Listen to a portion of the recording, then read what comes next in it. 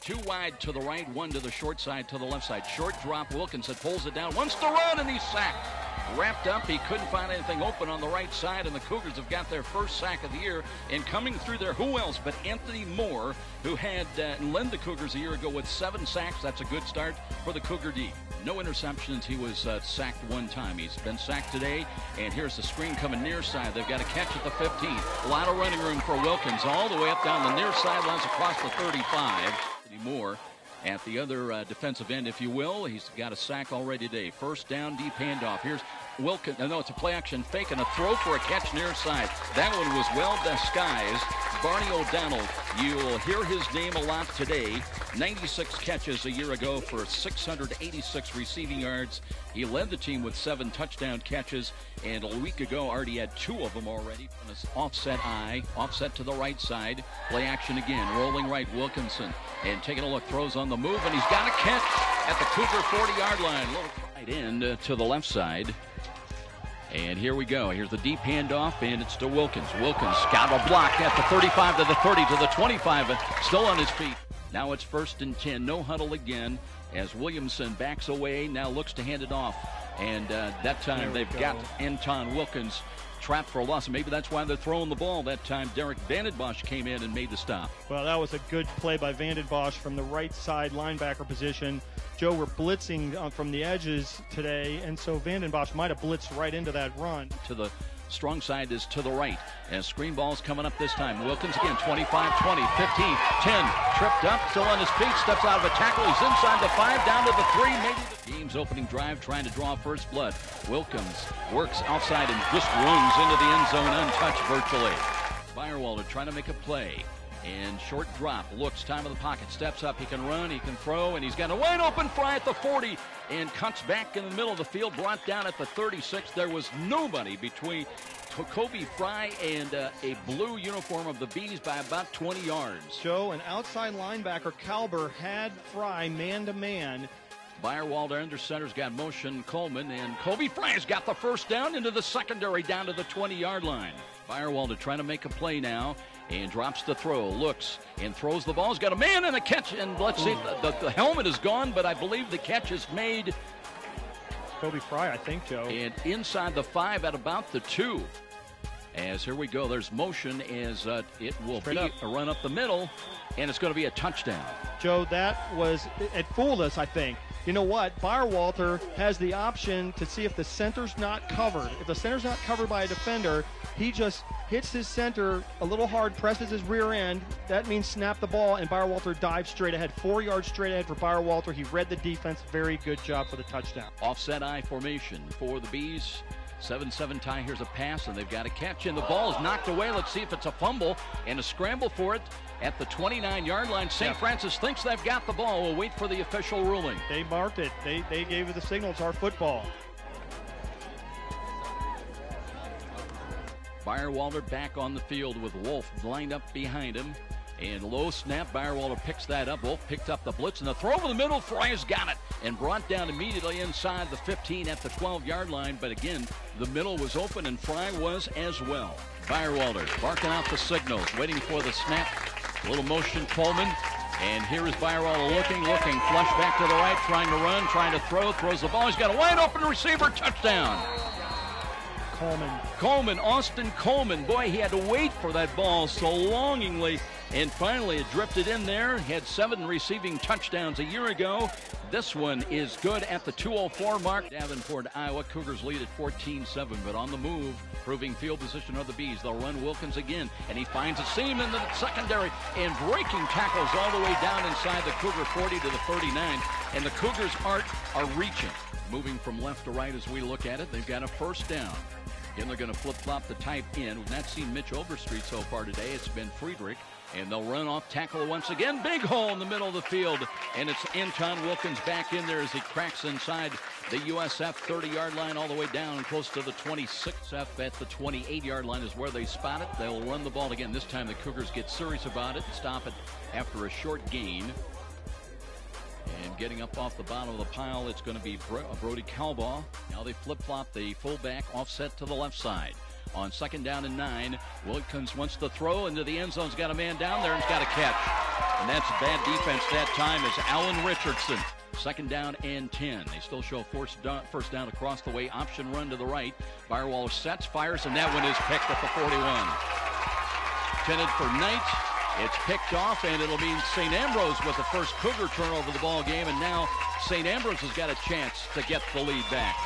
And here is a play action fake. Looking right, then they throw, and that's an easy touchdown. Trap toss once again. And they just threw it to Zach McAllister. 5 yards touchdown. And it's going to be advantage Bees here at home at 20-14.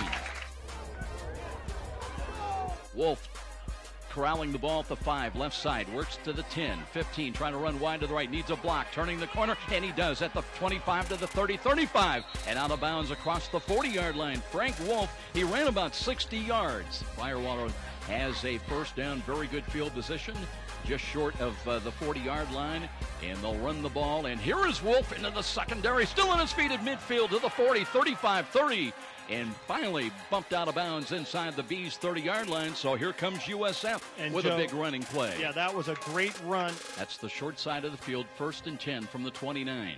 Firewaller's got motion from left to right, pitches the ball right side. Here's a cut at the 30-yard line and a carry down to the 7. That was Armando Bustamante. I think that's his first ever carry for USF. 2nd down and 6.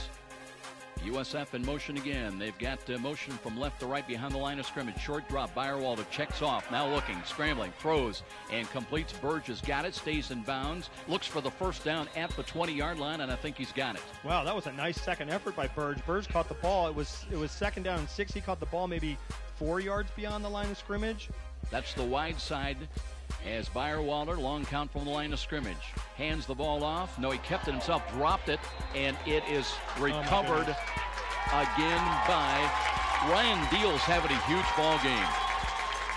Fumbled by Bayerwalder, and the Bees stop the Cougar drive. They'll take over with 9:37 remaining in the first half, leading at 21-14. Well, and you know what that was, Joe? That was like an option play where Bayerwalder has the choice to put it in the belly of the running back or keep it. Bees with the ball, but they've got 2nd and 15, and Williamson wants to throw, and they've got him wrapped up for a sack. Well, that's the momentum builder, Joe. There's nothing that hurts an offense more than a sack. Marcus Neal. Yeah, Marcus Neal is one of the defensive, one of the nose tackles. We've got a few of them, and we're deep at that position. Bozier out of the pistol alignment. Wolf lined up behind him. Blitz coming up the middle, picked up, and Bozier checks off, now throws in the middle, has got a nice catch. That's nice. Aaron Knight inside the 20 as he had to leave his feet awkwardly. The sophomore at 6'1", kind of reaching high and behind himself a little bit, but made the play. Joe, the pass was not a great pass. Knight did a great job of catching it. Bozier's got a new running back in there lined up behind him, ready to take the snap out of the pistol alignment. And looks to throw. Short drop, dances, throws. He's got a man, and that's picked off at the 5, return to the 10. And the Bees, with their second pick of the ball game, are in business again out to their 15-yard line on that interception by John Micheletti. On 2nd down and 9, Williamson with the snap. Wants to throw. And a lot of time again. Throws long and deep. He's got a man out there, and it'll be a catch, and it'll be inside the 10 and a touchdown for O'Donnell. Beat Corey Stamps. We just talked about that matchup. They're going to penalize him, Joe, for celebration in the end zone, but it doesn't matter because he just got a 64-yard touchdown pass. Justin Bozier got away with one. Now Moore in motion. B.J. Moore left to right. Here's Bozier. The rush is on. Got away from it. Steps up. Throws and completes. Inside the 25. That's Bustamante, and works his way down inside the 20 to the 22-yard line. Kobe Fry up on the wing to the left. Under center. The give is to Wolf. Wolf cartwheels his way down close to the 10-yard line. 2nd down and 4 after a gain of 6 by Wolf. Bozier under center. And looking for Campbell, deep handoff. He works left to the 10, to the 5, cuts it up, and he will score. Nice run that time. Antoine Campbell, his first rushing touchdown for St. Francis, takes it in at the 350 mark. And the Cougars, pending the conversion, will be down a half a dozen. Joe, that was great blocking at the point of attack. The left tackle there made a great block on their right defensive end. I think it was Edwards. Little motion from right to left as well. And here is a running, and boy, I tell you what, that time they got him. Williamson sacked. Anthony Moore was there. Yeah, you've done it twice. You just need to keep mentioning buddy. That. I know. You know what? That was an actual jailbreak, Joe. Vanden Bosch, I think Cowball, and Moore. Now we're just inside 2 minutes. Snap is a little high. Here's an end-over-end kick. Aaron Knight waits for it, got it, gets by 1. And works to the 40, 35, and caught from behind. He had a chance to take it to the house. Knight slams the ball down. He thought like we did. Frank Wolf looks like he's back in there, lined up behind Bozier. He's gone all the way in the second half at quarterback. Motion by Fry, resets left wing. Bozier looks off, checks off in the middle. Here's Wolf, dances away to the 20, to the 15. And tripped up, got another yard down to about the 14-yard line. Joe, Coach Donnelly told me that we have about 70 plays available for today's game. 80 seconds time remaining. Wolf again angling right, cuts it up to the 10. He's down to the 5, and he'll have his chance. Touchdown. Frank Wolf blasted in from 15 yards, picking them up, laying them down, and the Cougars are back into a 27-27 tie after trailing by 13. You know, he is so light on his feet. And sometimes he looks like he's a dancer. He looks like a ballerina. I mean, he's just weaving and turning. Too wide to the right. Again, they're going to run McAllister as the one back. But here's Williamson wanting to throw. Throws left side. He's got O'Donnell downfield again, and he's got a touchdown. Beat Torrey stance. It was a hitch play. It was a stop-and-go deal. And looks to throw the fade. Left side, O'Donnell's there and has it again. He's out of the end zone. No, he did not. He bobbled the ball, had it in his hands, but they really did not control it all the way through to 8:44 remaining on this clock in regulation here in the fourth quarter. 33-28, St. Ambrose.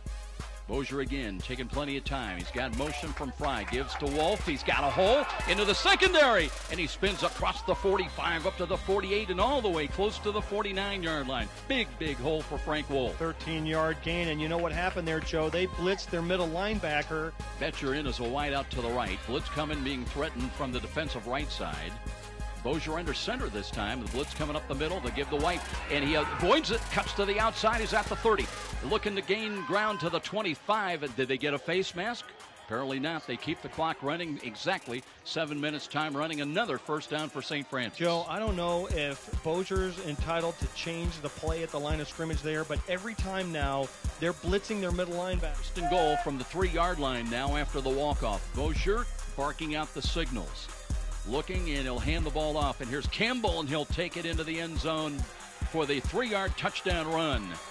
So the Cougars regain the lead now. Can they hold it? They lead 34-33, 3-yard touchdown run at the 3:45 mark. They can put McAllister up on the wing. Now they throw to those guys. Got to watch it. Here's Williamson. Rush is coming. The throw, tip ball at the line, and it's incomplete. Great play defensively by Solomon Grimes. Got a hand up. Grimes was in there blitzing. As I said before, we were only rushing 3 guys. That time we rushed 4. So now it's 4th down. Ball game. They've got to go for it, right, Joe? We'll see. Williamson, and he looks. He wants to throw. Rolls to the right, being pursued. He's got a man, an easy pitch and catch. Oatman on the reception up around midfield. Remember, a field goal would win it in a 1-point lead for St. Francis. Here's a cut to the right. And it's going to be St. Francis has got the ball inside the 40 and down to the 36-yard line. As coming up with that loose football is going to be Devon Rush. Yeah, Devon, get the football and go down. He started running with it, holding it like it was a loaf of bread.